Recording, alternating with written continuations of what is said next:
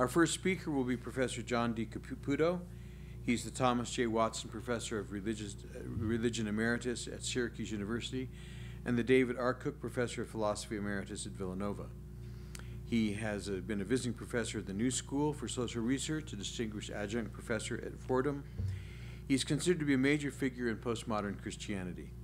Dr. Caputo is also considered to be the founder of a theological movement known as Weak Theology. He is largely responsible for the resurgence in the United States of scholarly interest in Jacques Derrida.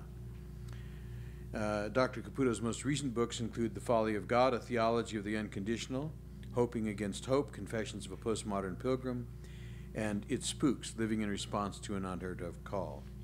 Dr. Caputo received his BA at La Salle University, his MA at Villanova, and his PhD at Bryn Mawr. Dr. Caputo.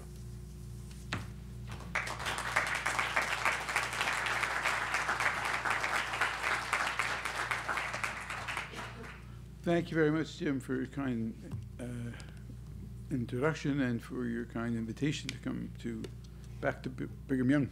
I've been here a couple of times and always enjoyed it. I appreciate the beauty of the place, as you were saying. It's a magnificent setting, and I had hoped to spend some more time out here this week, but family duties prevented it. So, the title of my talk is Postmodern, Post-Secular, Post-Religious. Let me begin with two fairly well-known statements by fairly well-known postmodern philosophers about religion. The first is by Gianni Vattimo, an Italian, you can tell from the inflection, an Italian postmodern philosopher who wrote, has in the sort of the later phase of his work gotten more and more interested in religion. He grew up as a very devout daily mass and Holy Communion Italian Catholic, but he was gay, so he fell into some disagreement with the Vatican, to which he was perilously close living in Italy. And went off launched a philosophical career as a major postmodern philosopher, but in his later work, he came back to Christianity, to a certain Catholicism, let's say, to a certain postmodern Christianity. And when he was asked one day whether he still believed, he said, I believe that I believe. I believe that I believe. So he had a certain belief in belief, a certain, or rather uncertain belief. He didn't believe, period. But then again, he didn't disbelieve. He believed and he didn't. He disbelieved and he didn't. The other postmodern philosopher was Jacques Derrida, who wrote an absolutely amazing sort of postmodern counterpart to Augustine's Confessions, called Circumfessions, the cut of circumcision. He's Jewish, right? Or he was raised Jewish. The cut of circumcision, in Latin, circumcision, not the Hebrew word, and confession. And in the middle of this book, he says, I quite rightly pass for an atheist, although the religion that even my mother doesn't, but no one knows about my religion, even my mother, who should have known. No one knows about this religion, and consequently, I am read less and less well. I was on a plane 30,000 feet up in the air in the days before 9/11 when I first read that. My first instinct was to run up to the cockpit and say, stop the plane. I got to get off. I need a computer. I have to write a book about Derrida's religion. And we had many times over the years had occasion to have Jacques Derrida come to Villanova, and he's come to, we're all going off to this kind of philosophy conference tomorrow in Salt Lake City. On occasions that I had, was at a public forum, and I would say to him, why don't you just say, I am an atheist? Je suis, c'est moi. And he says, because I don't know. Maybe I'm not an atheist. He says, that is what they say. Maybe they're right, but I don't know. There are, he says, too many voices inside him, and they give each other no rest for him to say, I am. Je suis. To consolidate his being into that kind of absolute monolithic, unambiguous identification. In much the same way that Kierkegaard would never say, or Kierkegaard's pseudonyms would never say, I am a Christian. They would say, I am trying to become one. And a good friend of all of ours named Harold Westphal once said that when someone asked him who didn't know him very well, said, are you a Christian? He said, I rightly pass for one. And that was exactly the right answer to give. So this is a very exquisitely postmodern posture. I am and I am not, but then again, I am in a certain way. I believe something. I don't believe nothing. I believe something, I know not what. Now, why so exquisitely postmodern? Because, let me give you a recklessly simplified history of this word, pre-modern, modern, postmodern. In pre-modernity, the word atheism had virtually no currency. I'm not even sure it was actually coined before modernity. But it had no currency because it had virtually no role to play. It was a kind of foil. The fool says in his heart, I don't believe in God. There is no God. The background belief, the background structure of the culture was one of belief, and what intellectuals did, what the professors did, was try to articulate that belief and clarify that belief and debate the competing implications of that belief. But the belief was the background structure. The great monotheisms of the great masters in the Middle Ages. In Greek philosophy, there was a belief in order, cosmos, God. Modernity was the time in which people began to question this, right, and raise systematically, put into systematic doubt our inherited beliefs. Even if we still believe them, they would, as Descartes said, methodologically doubt it in order to clarify what was certain and what was uncertain about it. I mean, once somebody said the Earth is actually moving, spinning on its axis and rotating around the sun, it's not still. After that, people began to say, well, what in heaven's name, literally, what under the heavens, can we possibly still believe? What's certain and what's not after? If this terra firma is moving, what next? What's for sure? What's certain? And so the modern epic is an epic of rightful suspicion, and it brought us modern civil liberties, and it brought us modern science. So you don't, in general, want to come out flatly against modernity. It's in general not a good idea. I mean, just for example, would you really like to go through your next medical procedure without anesthesia? So in general, we're not, the postmodern doesn't mean against modern. Modernity is a period of critical inquiry, of raising critical questions, suspicion. And to do that, it became very rigid about categories. It started making distinctions between what's subjective and what's objective, right? What's rational and what's irrational? What's a matter of reason and what's a matter of faith?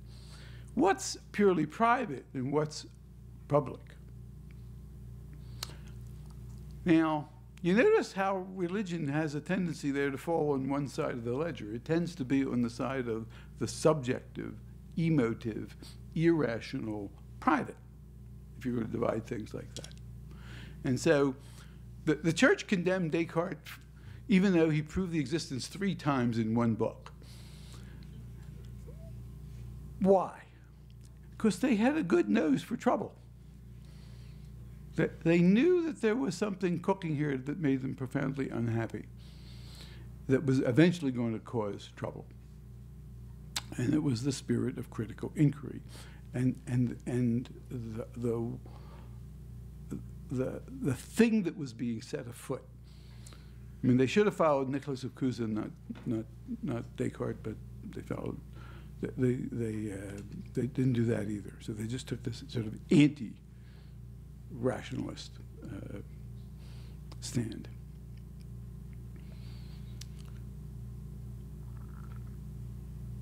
It was bound to end in adding to that list.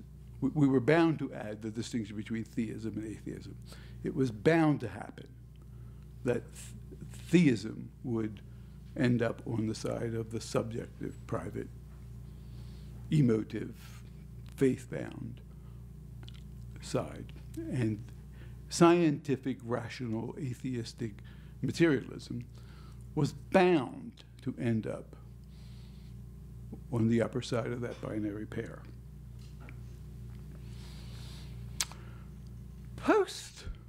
And so religion took a thumping in modernity.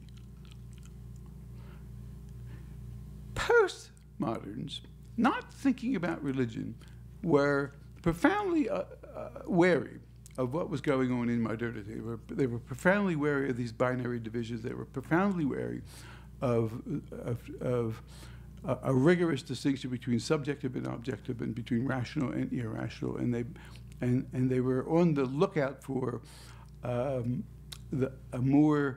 something prior to that. Now, if you were a modernist and you looked at what I was saying about Bodimo and Derrida, you would say, we've got a box for that. We've got a category for that. It's called agnosticism. There are 3 possible positions: theism, atheism, agnosticism. You affirm the proposition, you deny the proposition, or you suspend judgment about the proposition. Right? Modernity never misses an opportunity to miss an opportunity. There's something profoundly interesting, subtle, elusive, evasive, and difficult to put your hands on and get your head around in what Bodimo and Derrida are saying. It doesn't so much have to do with beliefs about beings, propositions, but about a kind of pre-propositional core of experience, which doesn't yield to these categories and doesn't fit in these boxes. And now, for the most part, when postmoderns were talking about that, they weren't thinking about religion. But as a matter of fact, what they were saying, they were thinking about, for example, works of art or ethics. But it works quite exquisitely for religion, because religion doesn't fit into those boxes either. Religion is also interestingly is an interesting subject matter for the postmodern. Why? Because postmoderns were suspicious of this hard-line dogmatic ism. too many isms, too much dogmatism. They were suspicious of overarching, ahistorical, reductionistic accounts of everything. And all hell broke loose in postmodernism after World War II, in post-war continental philosophy, when the great isms, the great totalitarian isms, had cost, what, 60 million lives?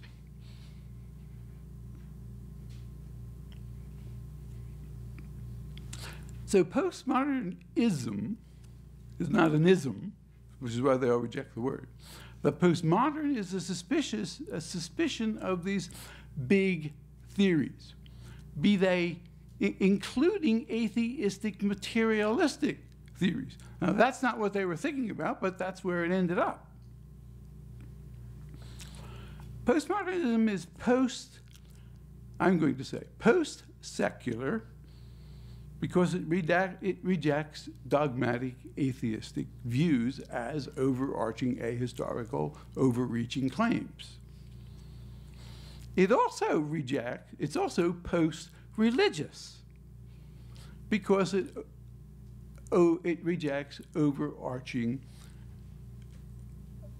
too powerful claims about that have an account of the final and ultimate nature of things. It's against any form of biblical inerrantism. It's against any kind of institutional infallibilism. And it looks upon religion as what Wittgenstein called a form of life, or what Heidegger called a mode of being in the world. It's more interested in the deep structure of a certain kind of faith than in correct propositions, correct views, orthodoxy. Now, one other final distinction I need to introduce is the distinction between the secular and the secularism. Postmodernism is post-secular in the sense of post-secularism. What's the difference between secular and secularism? Secular means a public order where there is no religious hegemony. It means the separation of state and church. It means the plurality of opinions. The secular order is an open-ended, polyvocal, polymorphic order of diverse sorts of people saying diverse sorts of things who have the right to ask any question. Presumably nobody wants to be post that. Secularism is a normative claim. It's the modernist claim that religious claims are emotive, subjective, private fantasies. So postmodern is post-secularism, but it's not post-secular.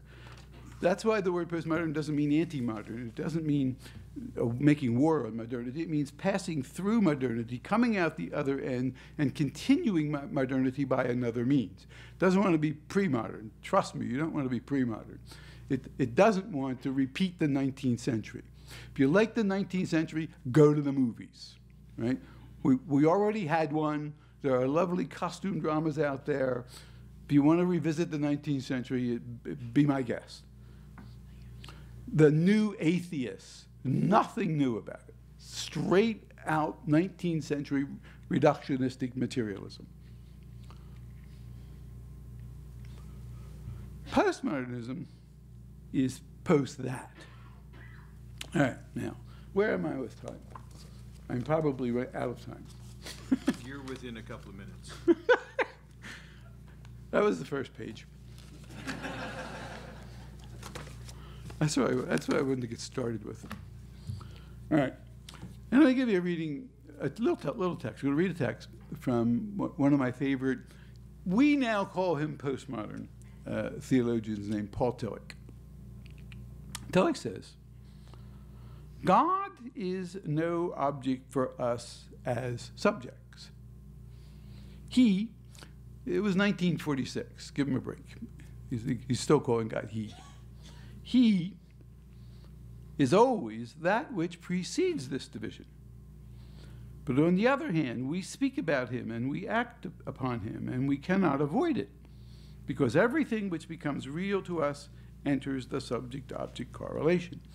Out of this paradoxical situation, the half-blasphemous and mythological concept of the existence of God has arisen. And so have the abortive attempts to prove the existence of this object.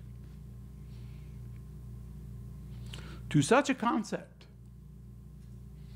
and to such attempts, atheism is the right religious and theological reply. It's one of my favorite quotes of 20th century theologians.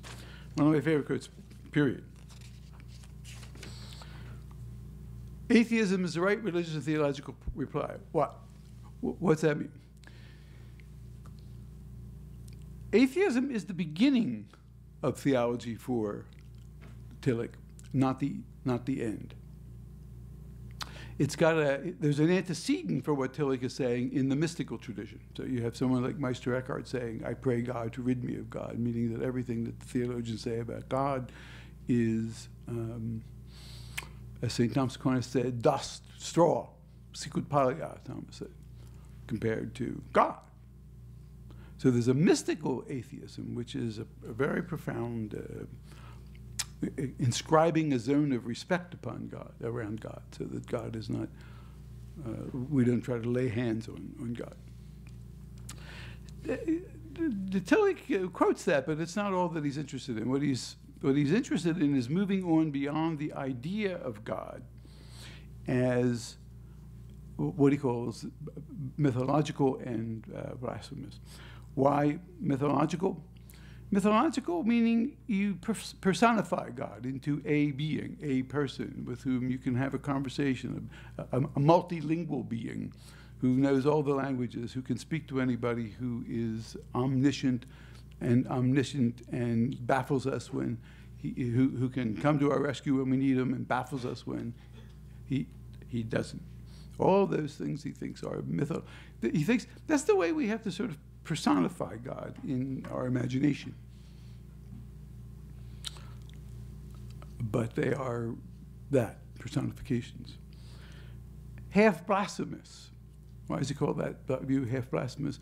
Because it reduces God to something less than God is. God is not a being, he says, but God is the ground of being. God is not an entity, not the very highest entity of all, no matter how many supers you put in front of him, of his name. God's not that. God is the ground from which all things emerge and into which they return. The underlying deep structure of things.